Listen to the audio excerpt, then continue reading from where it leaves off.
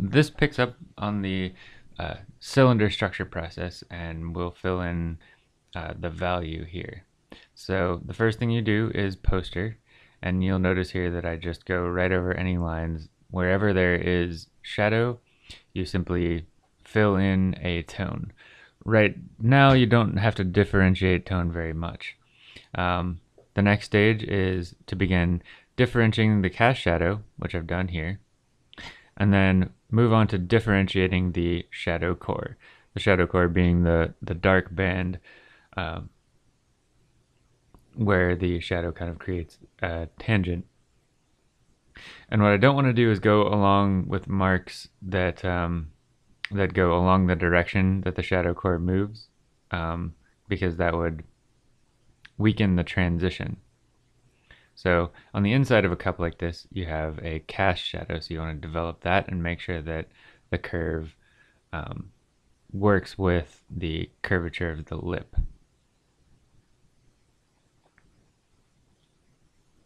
Now, the next thing that I'm going to do is I'm going to try to anchor the piece.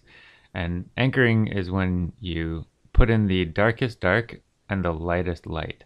So that expands your value range out from 0 to 10. So what I'm doing here is finding the absolute darkest bits of the shadow. And you'll notice that for a while it two-dimensionalizes the object, because you have this very, very dark line that's distinct from the rest of the form. But as you move through the process and approach the actual values that you need, that will change. The rule of thumb with adding value is that when there's a change in plane, there's a change in the value.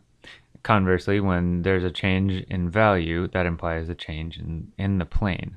So with a circular or rounded object, there are continuous plane changes all the way around. So you want to create a continuous value change. And that's what I am attempting to do around the shadow core, and have the value shift towards the shadow core, deepen, and then lighten a little bit. The other thing that you can focus on when you're working on shadows is softening the edges of the shadows. And whenever you want to soften an edge, you don't want to go parallel to the direction of the edge. You want to go at an oblique angle to that. And as you go, one of the things that you can begin doing is refining and finding the correct edges of the form. You've done a lot of measuring in the line work stage, but that doesn't mean that you can't go back into the earlier steps of the process and refine the end result as you near completion. So what I'm doing here is I'm realizing that I don't like the ellipse a lot. So I'm going to go back and refine that initial ellipse and try to get it to something that's a little more comfortable and workable. And sometimes you do have to erase. So generally speaking, we don't want our eraser to be a mistake fixing tool. We want it to be a drawing tool. And that's what differentiates the eraser from writing to actually drawing with it.